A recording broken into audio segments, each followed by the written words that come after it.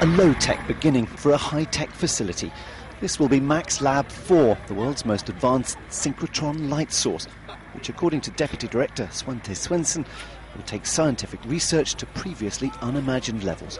During the years from 1970, we have increased the so-called brilliance by 100 billion times, which means that an experiment that took a year when I was a young research student now takes a fraction of a millisecond. Synchrotron radiations generated by bending a stream of electrons travelling near the speed of light around a series of magnets.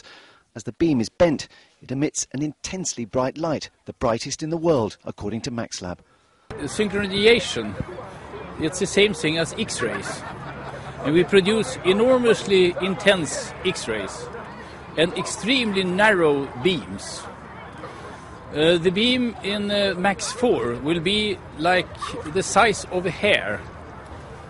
And through this size of the hair there will be 10 kilowatts of X-ray power.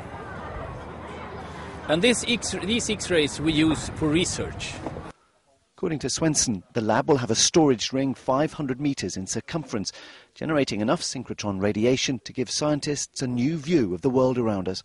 It's a fantastic workshop to study materials in general, from proteins, biological materials, to technological materials. All of these fields are there. It's to a very, very high degree interdisciplinary research, and I would say that about 70% of the activities are related to new renewable energy and environmental research. Today, X-rays are used for a lot more than examining bones. Scientists depend on X-rays to help design new drugs and develop new materials, work that will soon be able to happen even faster than before. Stuart McDill, Reuters.